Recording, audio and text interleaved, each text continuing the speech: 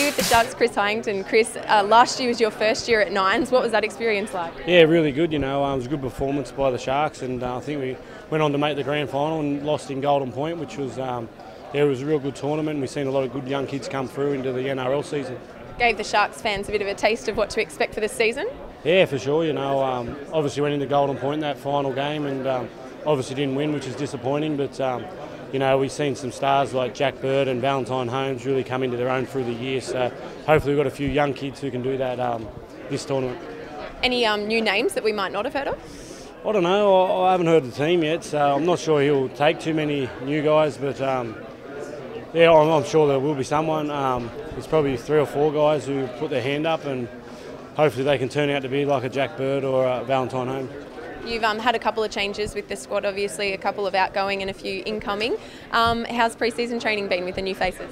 Yeah, really good. We got James Maloney, who's going really good and fitting in really well, and Jesse Sue from Manly, who's going really good, and a few other guys as well. So, they're fitting into our culture and our training methods really good. And obviously lost Jeff Robson, and he's going to be hard to fill his boots, but because he's a really good bloke, but and he's standing right next to me. But hopefully we can have a good year. And obviously James Maloney, he's come from successful clubs like the Warriors and where was he, the Roosters as well. So hopefully he can steer us around the park really well.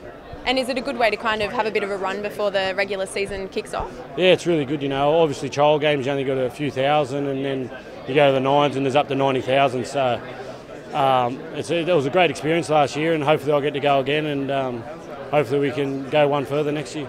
And a pretty nice looking jersey as well to do it all in? Yeah, not too bad. Got some ads painted on, which I obviously need. So they've designed a pretty nice jersey, which you can buy. All the members and fans can buy them. And just on yourself, you made the team of the year at the Nines last year. You're hoping to do that again this year? Thanks for bringing that up. Yeah, I made the team of the tournament, which was exciting, and I think me and Wade Graham from the Sharks made it. So yeah, it was a good experience, and like I said, I really enjoyed the tournament. Hope to see you there then. Thank you.